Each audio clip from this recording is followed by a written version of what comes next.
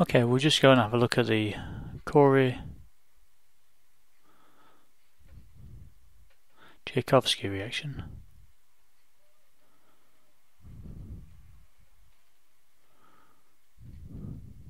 Oops. Corey-Chaykovsky reaction. You have to excuse my poor writing. So the Corey-Chaykovsky reaction is a really good reaction for making epoxides.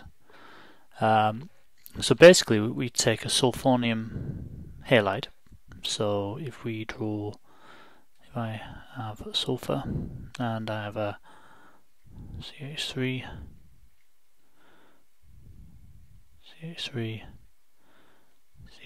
that's going to be a sulfonium ion because sulfur's donated electrons into that methyl group there. And this can be made from dimethyl sulfide and iodomethane, in which case you get the trimethyl sulfonium iodide. You treat this with a base, for example sodium hydride, and it'll deprotonate one of those protons to give you an ylide. Now we've seen the ylide before, we've even seen the sulfonium ylide if you remember the Swern oxidation. If not, I encourage you to have a look at the Swern oxidation reaction. So we find that sulfonium ylides are relatively stable. I wouldn't say that that's stable, but stable enough to exist, to react with. So that'd be CH2 and a minus charge there on the carbon, and then you've got sodium iodide floating around in solution.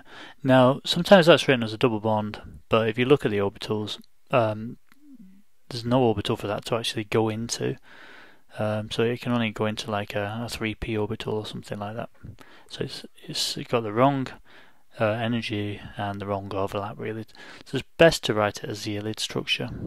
I always write them as the ylide structures, but you can sometimes see them as double bonds. Okay, so we've got our ylide. This is our reactive intermediate in the Corey-Chaykovsky reaction. I'll just move this down a little bit, and we need something to react it with. So usually what you take is an aldehyde. So if we take benzaldehyde or something like that as an example, and we react this, I react that with the carbon out there, we should get or minus CH2. I'll tell you what, I'll write that CH2, and I wouldn't normally do that. CH2, and I might as well write them like that as well. CH3 plus.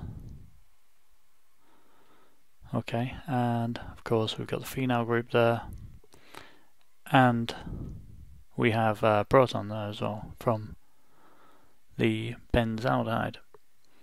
So the next step is to form the epoxide, and that's done quite easily by having a fine leaving group there in the form of the dimethyl sulfonium species. So the oxygen can kick out the dimethyl sulfonium ion as an excellent leaving group to form the epoxide. So I'll just draw that.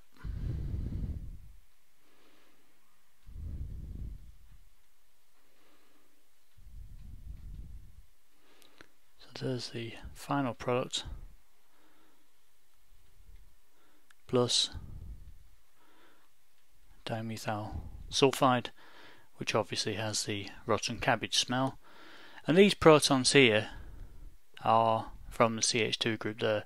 So you can imagine if that was a different, if you DMS attacking a different alkyl halide, then you could actually incorporate some alkyl group here and another proton, or maybe it's a different species altogether.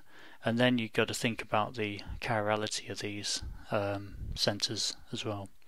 So that is the Corey-Chaykovsky reaction from trimethylsulfonium iodide reacting with an aldehyde to give an epoxide.